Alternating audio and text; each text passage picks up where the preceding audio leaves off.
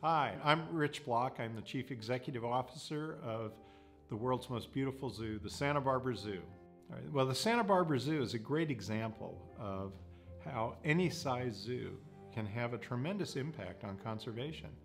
And so for a medium-sized zoo, we have decided to focus on conservation right in our own neighborhood.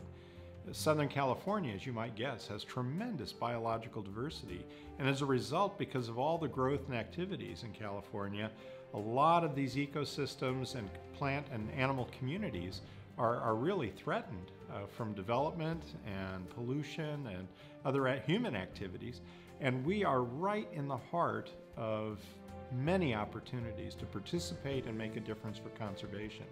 So our primary areas are the California condor in cooperation with other zoos and particularly the U.S. Fish and Wildlife Service, the Channel Island fox in cooperation with the National Park Service, the red-legged frogs and other animals of concern of the Los Padres National Forest. We do that in cooperation with the U.S. Forest Service. And we do a lot of educational work and outreach on behalf of the Channel Islands National Marine Sanctuary, which is right there off the coast. We can see it right from the zoo and have established an interpretive center site on an overlook. So we have a lot of opportunities for partnerships, but we also go beyond that. We do extend support to the International Snow Leopard Trust, to the International Elephant Foundation, and also now for a brand new project that we've lent support to, Genes for Giraffes.